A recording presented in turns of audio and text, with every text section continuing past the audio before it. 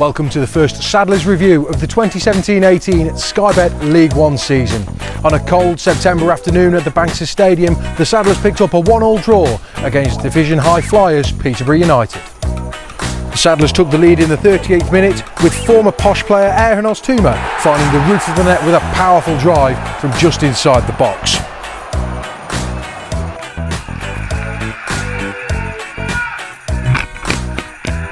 The Posh would equalise on 70 minutes. Chris Forrester's cross turned home by an acrobatic volley from Gwion Edwards. United had a late effort from Junior Moraes disallowed for offside, and the Saddlers twice rattled the woodwork through Oztuğma and Sean Donnellan. It was a game that could have gone either way in truth, but it was an ideal response to back-to-back defeats away on the road, and manager Jon Whitney was suitably impressed. They've had a great run of games and they've put teams to bed this year. It was we asked for a reaction from Tuesday and I thought the lads give that, but their energy, especially first half, was outstanding. Tactically we stopped them playing, pressed them really high, a couple of chances when I thought we went in as a deserved 1-0 lead.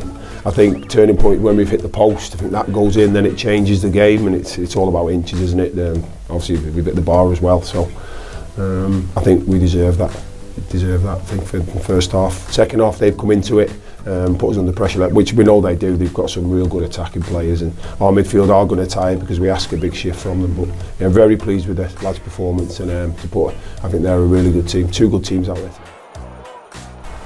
Another man who impressed today was Flo Cuvelier. The midfielder made his first start since the opening day defeat away at Bury, and his energy was crucial to the Saddlers' work this afternoon.